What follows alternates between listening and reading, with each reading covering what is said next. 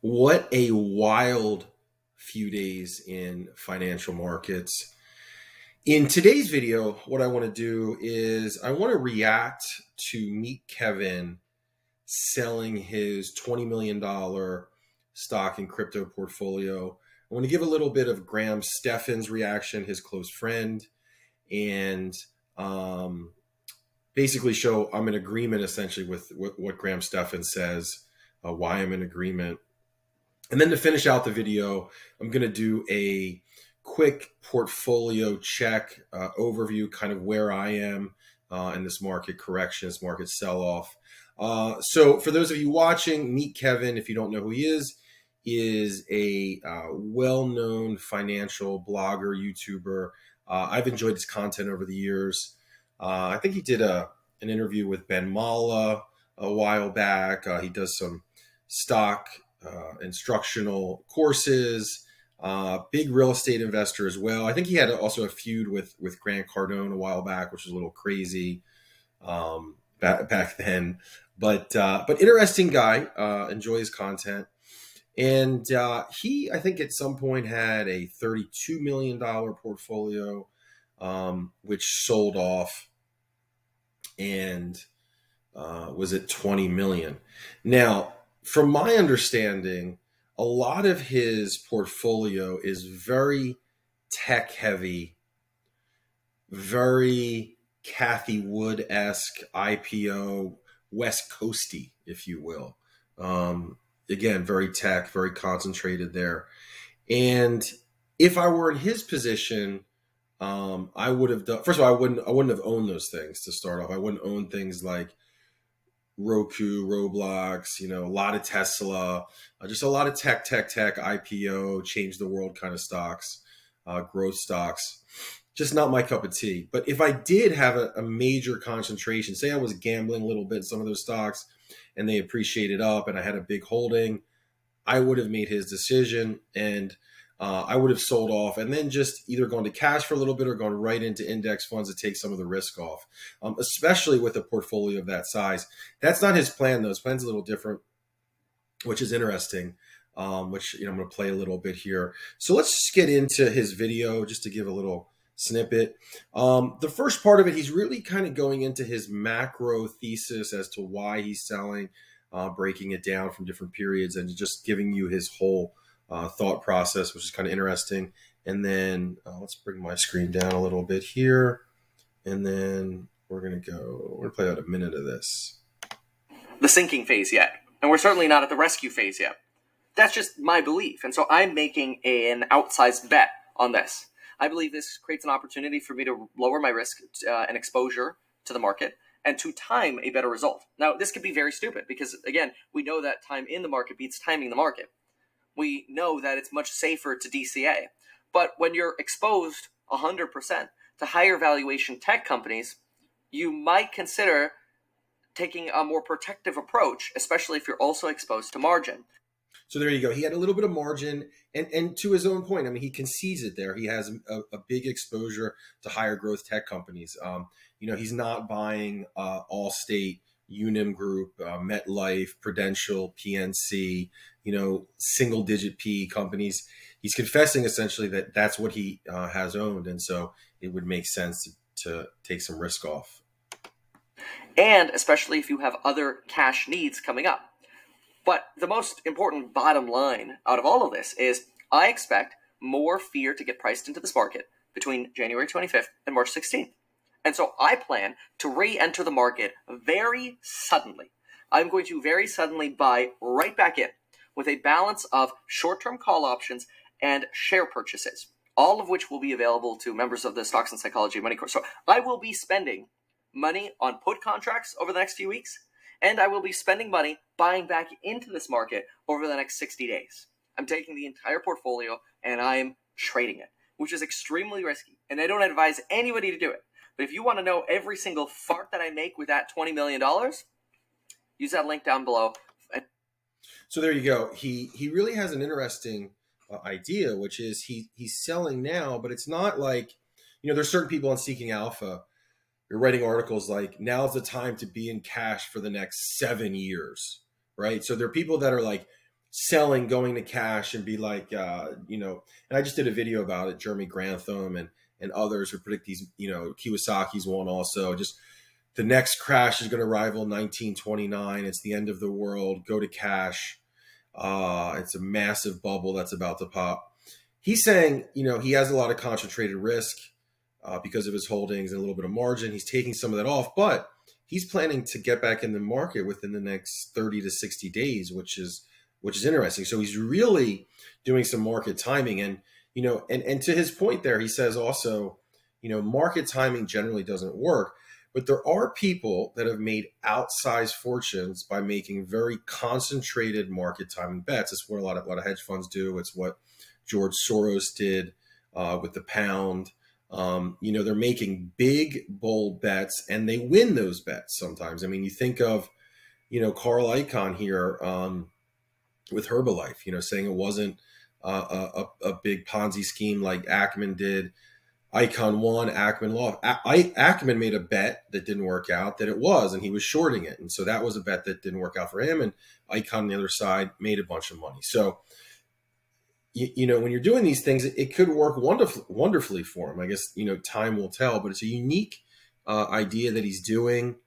And so then let's come over here to Graham Stephan. And, you know, Graham really kind of makes the point that I'm making and that I feel on the subject. That is, if you were in index funds or value stocks, I don't know if selling all 20 million might be the best thing, to be frank. But I'll let Graham Stephan speak here. His viewers who see him as a soundboard for simply just buying the dip. But the issue is that there's so much nuance when it comes to investing that no two people are going to be the same. If Kevin was all in index funds, for example, and then decided to sell everything, I would say that would be a very foolish decision that's no different than gambling. But when he has life-changing money highly concentrated in a few very volatile companies, I do think that it was somewhat smart to rotate out and hopefully invest in a more diversified portfolio of index funds, even though probably he's not going to do that at all. We'll see. So in terms of what I'm doing about this, here's what you should know. First, let's talk about the market. As of today, the S&P 500 officially...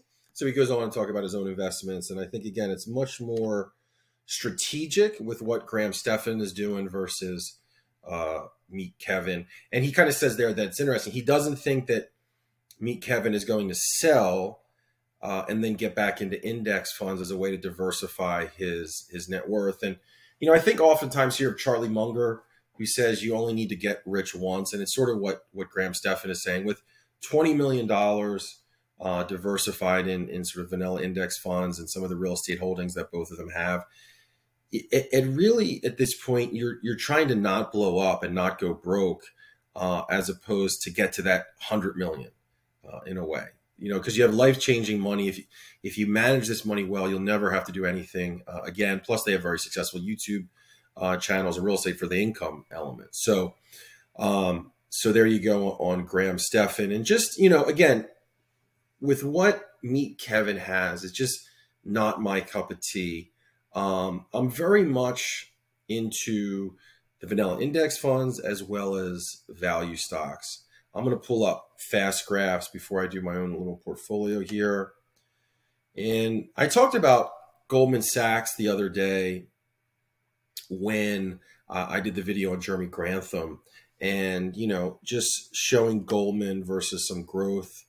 So here you see Goldman trading at a normal, let's see, a blended PE of 5.9, single digit PE. You know, its normal PE is 12, so it's trading at half of its PE. It's paying a nice dividend, 2.33. If MeetKevin had owned a bunch of Goldman Sachs's, so to speak, meaning a bunch of stocks in this position, you know, we can look at Allstate, we can look at Unum Group, but I'll just actually pull up Unum just as another example. Like if you owned a bunch of Allstate, Allstate, Goldman, Unum with some index funds, I think he'd be well positioned.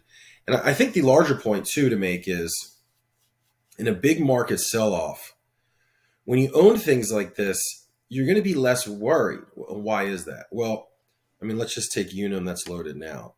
Its blended PE is 5.84. its normal PE is 9.05. Okay, fair market is 15 generally. So again, in a market sell-off, you know, is it going to sell off and start trading at 3 or 4 times earnings? Well, that means its 4.68 dividend yield is going to increase in the market sell-off. So now let's say you're getting a 5% dividend and something's trading at 2 or 3 times earnings. So you're going to get that dividend, buy more shares with it. So you're buying undervalued stock essentially with it. And then when the market comes out of its correction or recession or bear market, you're going to compound, you know, you're really going to pivot out of it. So again, if MeetKevin had Unums, Goldman Sachs, things like that. But from my understanding, he has a lot more like Cathie Wood, like let's just take Roblox and Roku, just 2 examples of Cathie Wood type of stocks. You know, it's let's see what its normal PE ratio. Yeah, it's showing. God, it's showing a negative 86 price to earnings, normal PE 0. I mean, I think it's just so such of a growth stock here that it doesn't even have like great data. Like earnings per share is negative. Let's take Roku and let's see what shows up in Fast Graphs here. Roku. Okay. So, I mean, this just gives you an example. Its blended PE right now is 100. It's crazy. You know, I mean, 100 times. Its normal PE ratio is 146 times. So again, if you're owning things trading at 100 times earnings, 146 times earnings, versus I'm owning things that are trading at 6 times earnings that pay a dividend, you know, why would I want to sell that? Now, if I own this, I'd want to get the heck out of here and realize some profits. You know, again, I'm just not built as a growth investor. And you'll see that most people, especially millennials, especially young people, generally are wired as IPO, growth, tech, glamour stocks. I'm sort of an anomaly with my value investing. But let's finish out the video here. I wanted to just kind of showcase where my 3 main accounts are today, just to kind of give you a sense. I'm at probably about 1.1 million in the Maneos Compounding Machine, down from 1.28. So, you know, I'm down maybe 160,000, 170, 180, somewhere in there from its peak. So we have TD Ameritrade account here, 584,688. And let's go over now to, let's go over Interactive. We are at 352,661. And then let's go to Alpaca. And you can see Alpaca here. This is today. This is where all my Composer funds are running. So if you take where I am this year, you can see the peak in my funds here is 155. I'm down to 131 right now. You know, so that's, you know, 20,000 or so, but let's do 131, 302. So 1,068,000. And I have some smaller accounts. I have about 30,000. So again, this isn't exact, but it's about 1,098,000. So yeah, about 1.1 million. So, you know, I'm not panicking, because I know what I own, to be frank, you know, so I'm not owning a bunch of Roblox or Rokus. I'm owning a bunch of Allstates, MetLife, Goldman Sachs, things of that nature. Gazprom is another value stock, though we have the geopolitical risk now with Russia. But anyway, so that's pretty much it for today. Just want to do a shorter video, quick little video, middle of the afternoon here. Actually just came in from gardening. Wanted to show these off. This right here is my Cherokee purple tomatoes, which some people say are the best tasting tomatoes in the world. Great for tomato sandwiches, which is really popular in the South, you know, with the bread, the mayo, salt and pepper. I've had that with some friends, very enjoyable. So actually, before this video, I was out in the garden picking some tomatoes today. Good thing to do on a big market sell-off is get into the garden, clear your head a little bit, develop your strategy, get some deep thinking in. It's kind of like meditation or yoga for other people.